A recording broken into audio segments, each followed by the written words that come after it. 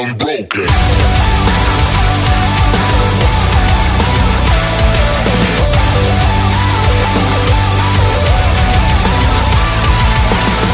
Watch where you're thinking that they'd give you anything. You build them up while they tear you down, but still you never give up. You never give up. They want to soak the fire as you hope to rise. It was mostly lies that you broke inside. I know it's all love, I just gotta complain. I got your back, we gon' rise to the flames. You be at it again. PPW Nation, you know us, you love us, we are Prairie Pro Wrestling, and we are your commentary team. I am Bobby Money Munson, and as always, by my side, he is my video bro, my partner in crime, the man with the angelic voice, he is Papa Smokes. Sir, how you doing? Munson, I'm doing great, and I'd like to give a shout out to all my Saskatoon wrestling people out there. Yes, and hopefully if you are tuning in on YouTube, you do us a big favor and smash the subscribe button down below and hit the notification bell so you know anytime we release new matchups, new content here on Prairie Pro Wrestling. All the time, support independent local wrestling and support anybody who is in that squared circle, including this man, Saskatoon's very own Danger Zone, Mitch Clarke. A great member of the PPW roster, a great individual as well too. What a great human being. And you know what, I also want to give a shout out. He's also an actor, Papa Smokes.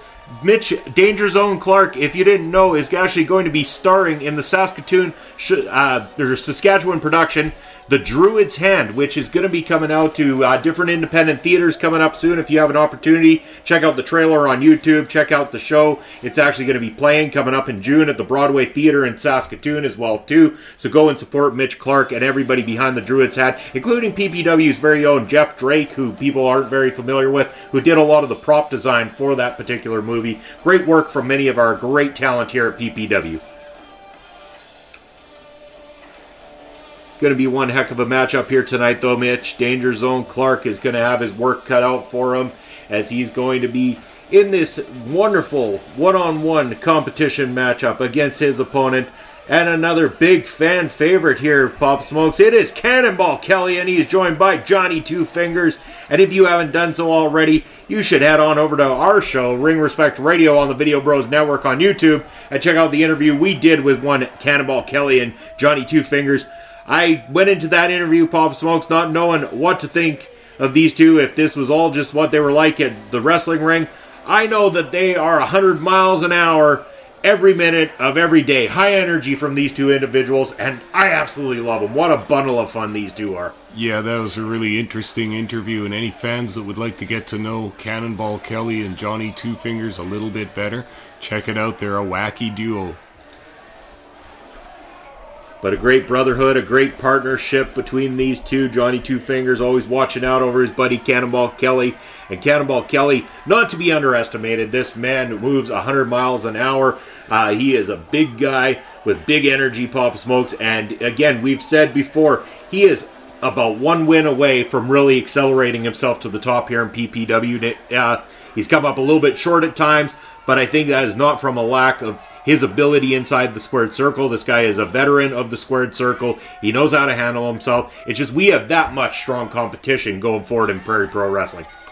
Yeah, and you can talk to any of the wrestlers or watch any of the cards that we've had. It's tough to get a win in PPW because everybody wants the same thing. Everybody doesn't want to take a loss.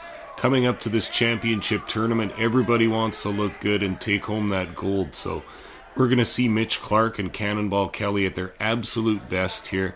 This is another match that clashes the styles a little bit. Mitch Clarke, a very accomplished and trained mat grappler and martial artist and UFC fighter. Cannonball Kelly, a brawler. He likes to take it outside the ring, onto the ramp. He likes to use some of the furniture around the ringside, and yeah, we're going to see who takes over in this match. We were first introduced to Mitch Clarke, the wrestler, back at the early days of Prairie Pro Wrestling in the Food Truck Wars. We saw him debut for Prairie Pro Wrestling there, and has since become one of the main members of the Prairie Pro Wrestling roster. What a great wrestler that he has grown into being and stuff like that. From that very first appearance he made from us to today, it's just been such a growth from Danger Zone Mitch Clarke. And I think, again, while he is not currently in the Prairie Pro Wrestling Championship picture because he was eliminated early in that tournament to Bucky McGraw, I don't think we can count Mitch Clarke out as being a threat to the Prairie Pro Wrestling Championship once the champion's finally crowned. Yeah, it seems like a bad idea to ever count Mitch Clarke out of anything, any match or any situation, because he's shown that he has the tenacity and the experience to deal with any situation. And there's that athleticism that a lot of opponents underestimate from Cannonball Kelly. The high energy and athleticism of a guy, the sheer size of him, it's just unexpected and probably very overwhelming once he does deliver it to the opponents inside the squared circle. Well, when you look at Cannonball Kelly, he's got to be in the range of 300 pounds or so, but he's very light on his feet and very agile, and we've both seen a number of opponents underestimate this with Cannonball Kelly and pay for it.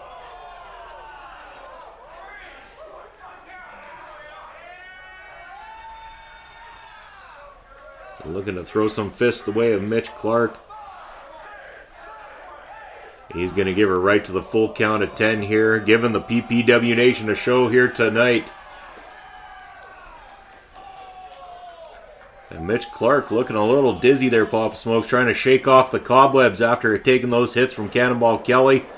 And getting out of the way just in time as he was about to get splashed by the big man. Now Mitch Clarke using that outside of the area of the ring right by the turnbuckle, probably that very strong piece of steel that holds the turnbuckles straight to the post there to smack the arm down of Cannonball Kelly onto. That is really going to do some damage to the wrist and arm of Cannonball Kelly. And I'm not really used to seeing Danger Zone Mitch Clarke use the outside of the ring like that. He normally keeps stuff within the rule book and everything, but I think he realizes also in this match, if he's going to have any success, he's got to widen his offense a little bit and to use some of those strong arm tactics.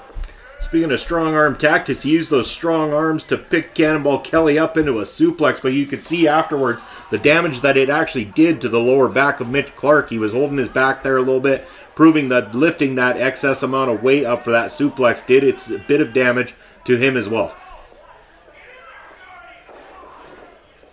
But Mitch very focused on the right arm of Cannonball Kelly, as that was the one that he did the damage on the outside of the ring. Continuing to work it here, a very smart tactic from Danger Zone.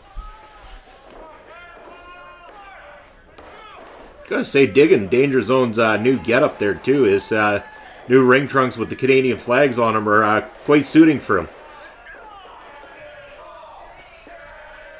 Yeah, Cannonball Kelly not as worried about his gear and everything, but an absolute monster as a wrestler, and he's been like this and looked like this for more than 10 years in the Saskatchewan wrestling scene. It works perfectly for the brawler that he is.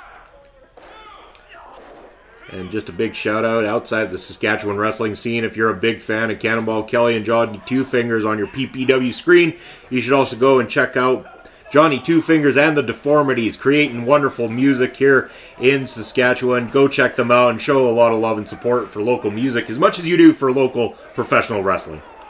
And beautiful maneuver there from Mitch Clarke, again going back to the right arm of Cannonball Kelly, really looking to take that arm out, possibly weakening it for a later maneuver, possibly a submission hold or something that Mitch Clarke has got up his sleeve. Yeah, you can see Cannonball Kelly trying to shake that hand, trying to get a little blood and a little feeling into it. Mitch Clarke's really done a number on that right arm, and he's continuing to work on it, as well as a rear headlock here.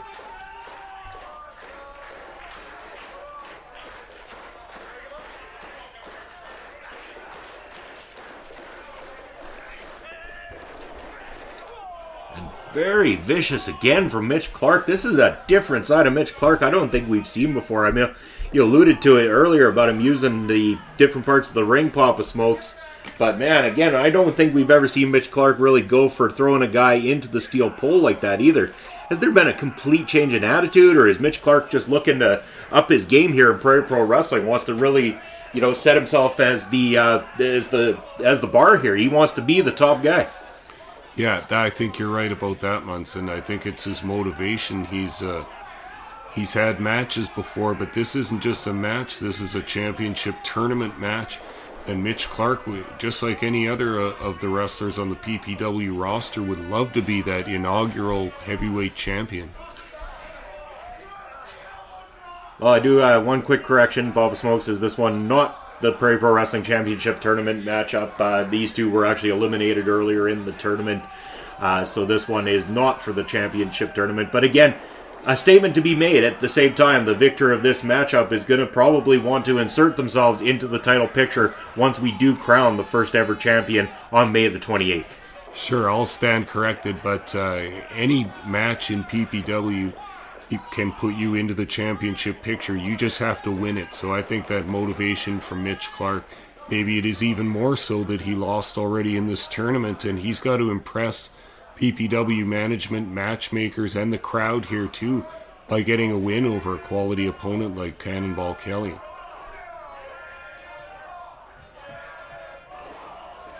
And Cannonball Kelly finally getting back into this thing.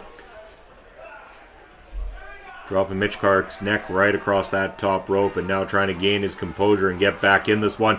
He's got the PPW Nation firmly on his side. They're excited for the big man. Are we going to see him up and over that top rope? Trying to go for that lariat clothesline, not getting it, but hits it on the comeback there. And now Mitch Clarke looking like he's the one in the danger zone. Ref going to start counting with both men down.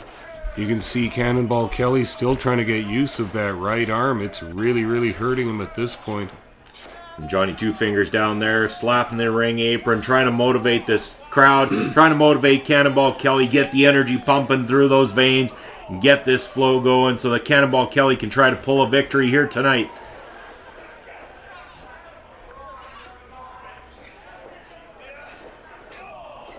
And Cannonball now with those shoulder blocks too.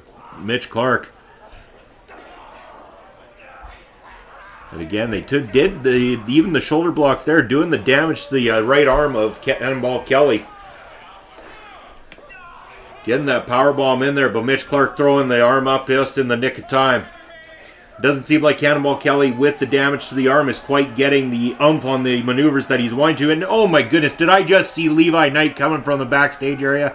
We know that this has happened previously. He took out Johnny Two Fingers with that chair on a previous event. It caused a distraction, which caused Cannonball Kelly to get himself disqualified in a matchup against Levi Knight. Again, Cannonball Kelly needs to get his focus back on Danger Zone Mitch Clarke. And oh, Mitch Clarke throwing the Superman punch to Cannonball Kelly right in the center of the ring. The cover. And oh, Cannonball Kelly kicking out just in the nick of time.